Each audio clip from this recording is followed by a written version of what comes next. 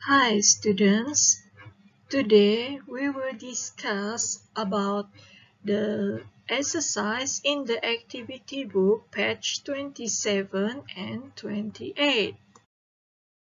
Let us begin with the exercise in page 27. Use all senses. Color the boxes with the senses that can be used in the following situation. There are two situations here. Situation 1 is same as the in textbook page 37 ya. Ini yang kita dah bincang hari itu. Apabila kita berada dalam kegelapan, jika kita tidak dapat menggunakan deria lihat, penglihatan, apalagi deria lain yang kita boleh gunakan untuk mencari lampu suluh ini.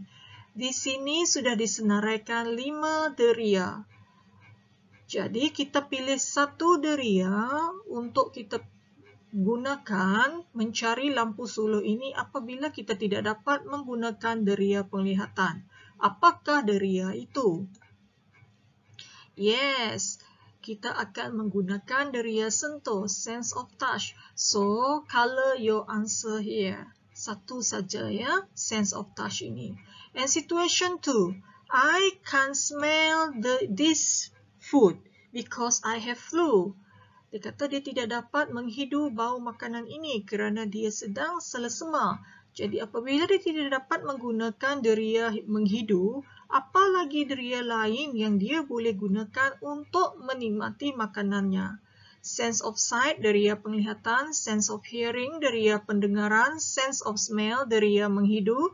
Sense of touch, deria menyentuh. Dan sense of taste, deria merasa.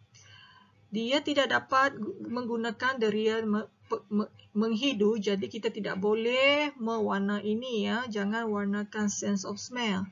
Okay, sense of sight, yes, dia dapat melihat makanan itu, jadi dia boleh gunakan sense of sight. Sense of hearing, no, dia tidak dapat mendengar, tidak ada bunyi pada makanan.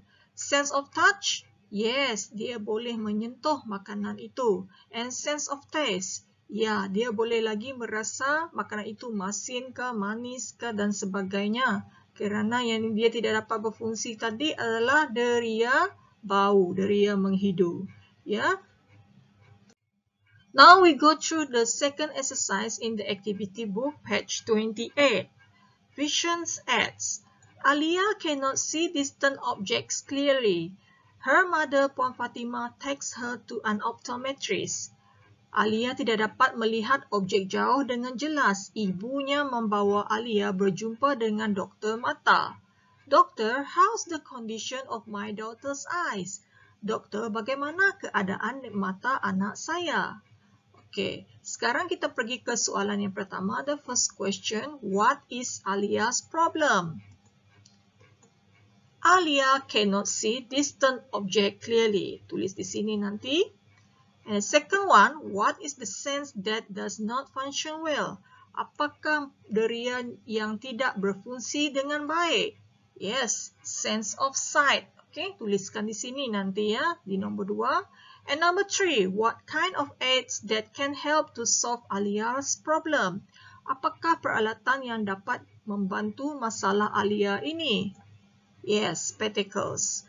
So that's all for today. Okay. Thank you, class.